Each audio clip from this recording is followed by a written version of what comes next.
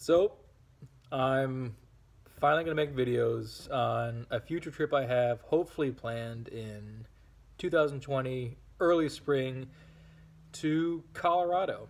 I've thought about it a lot. That's the place I want to go see for the time off that I have from work. But these videos are basically going to show you overlanding, but not like what everyone has done so far. I'm probably like a lot of you. I don't have a ton of money to spend on extra camping gear. I've waited a very long time for some stuff. I've had a great overlanding vehicle, which is my 2015 Jeep Wrangler Rubicon Unlimited, but I haven't done a lot to it. I don't know, I have so many other things that I needed to buy. A house, a wedding, stuff that in my mind is more important than overlanding. But at the same time, I want to think of overlanding like a hobby. Like if I can make it work, I'd want to, but you don't have to make overlanding super expensive. You can still have fun with doing it cheap. It just depends on how comfortable you want to be. And there are some things that are more pricey that make overlanding experience more fun.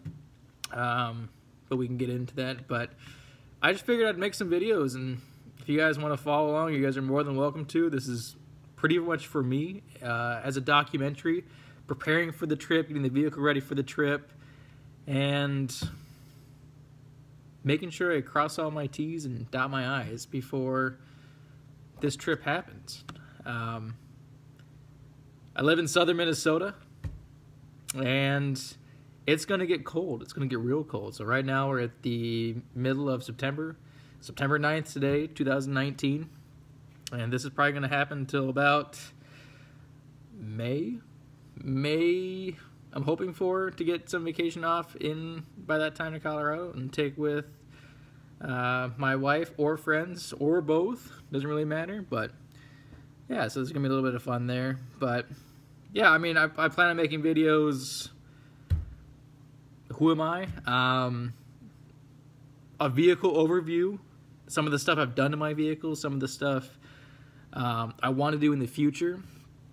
Some of the camping equipment I have. I don't have a ton of it, but I have enough to make camping fun and enjoyable. So if you want to follow with me, subscribe, and I'll try to upload a video as soon as possible. But you're going to have to deal with my phone because that's all I have for video footage. Again, I'm not one of these professional video photographers that has a $3,000 camera. We're going to be using my phone camera, and that's going to be about it. Because that's all I have right now. I'm going to work with what I have. So if you want to follow me, subscribe. If not, just want to check out the channel, also cool. But hope to see you guys soon.